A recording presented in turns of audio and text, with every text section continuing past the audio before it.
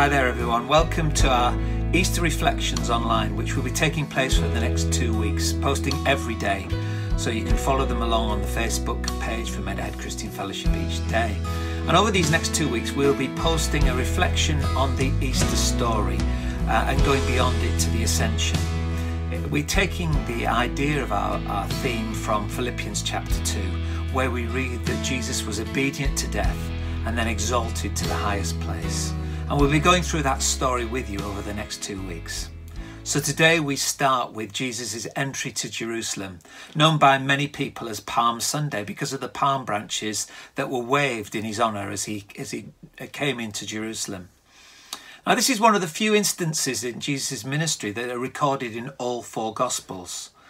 Not just because it's a great story, but because it's a very significant one. Let's read what John has to say about it from John chapter 12, verses 12 to 19. The next day, the great crowd that had come for the feast heard that Jesus was on his way to Jerusalem. They took palm branches and went out to meet him, shouting, "Hosanna! Blessed is he that comes in the name of the Lord. Blessed is the King of Israel." Jesus found a young donkey and sat upon it, as it is written, "Do not be afraid, O daughter of Zion. See, your king is coming, seated on a donkey's colt." At first his disciples did not understand all this. Only after Jesus was glorified did they realize that these things had been written about him and that they had done these things to him. Now the crowd that was with him when he called Lazarus from the tomb and raised him from the dead continued to spread the word. And many people, because they had heard that he had given this miraculous sign, went out to meet him. So the Pharisees said to one another, "See, this is getting us nowhere. Look how the whole world has gone after him." The whole world has gone after Jesus. Jesus arrives in Jerusalem to a hero's welcome. He's king for the day, if you like. He's drawn huge crowds and his popularity is at its height. Lazarus has been raised from the dead. The story has gone round. There are huge crowds in Jerusalem for the Passover anyway. And everyone is caught up in the fervour and euphoria of this great event as this popular hero comes into Jerusalem. As obviously the story unfolds, we'll see all too clearly that this adulation doesn't last. And it's clear also that Jesus doesn't have his head turned by the crowd's favour towards him. He's clearly focused on his mission. For Jesus, this is a courageous journey. He set his face like a flint towards Jerusalem. He knew what the end result would be. It took real courage for him to get on the donkey that day and ride into Jerusalem, because he knew the consequences of what he was doing. He'd chosen the time of the great feast, the Passover feast, and the place, Jerusalem, the city, the great city of God. But he knew how it would all end. It wasn't just a courageous act by Jesus, it was also a prophetic act. He didn't enter into Jerusalem on a young donkey because he was tired, but he did it deliberately. He knew what he was doing. You see, it had been prophesied by Zechariah many years before that the Messiah or Christ would come into the city in this way. And these are the words, of course, that John quotes in his passage of Scripture.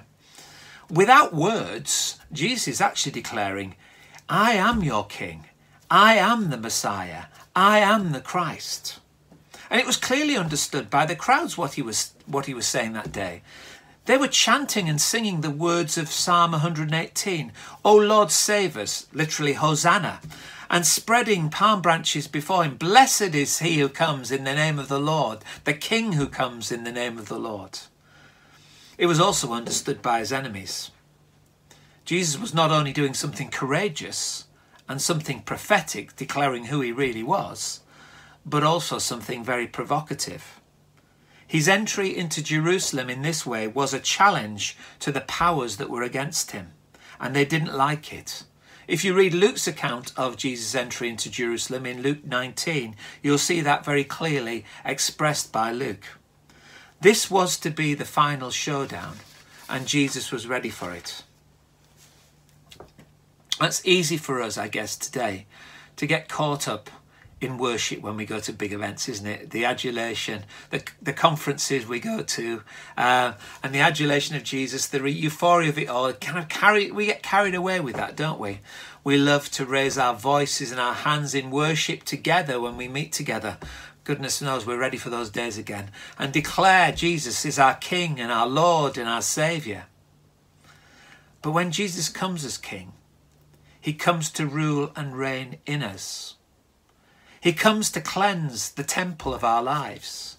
He overturns the tables that we've set out with our own goods. His reign is glorious. He's a good King, but he also challenges us to follow him to the cross. Over these next 2 weeks, we'll read more in this story, the challenges that Jesus gave, the challenge to himself to be obedient to death on a cross, and the glorification of him through the resurrection and ascension. Let's pray.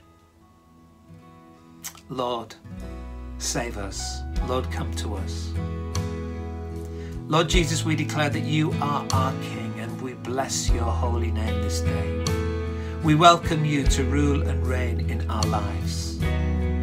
Come to us this Easter. Change us. Speak to us.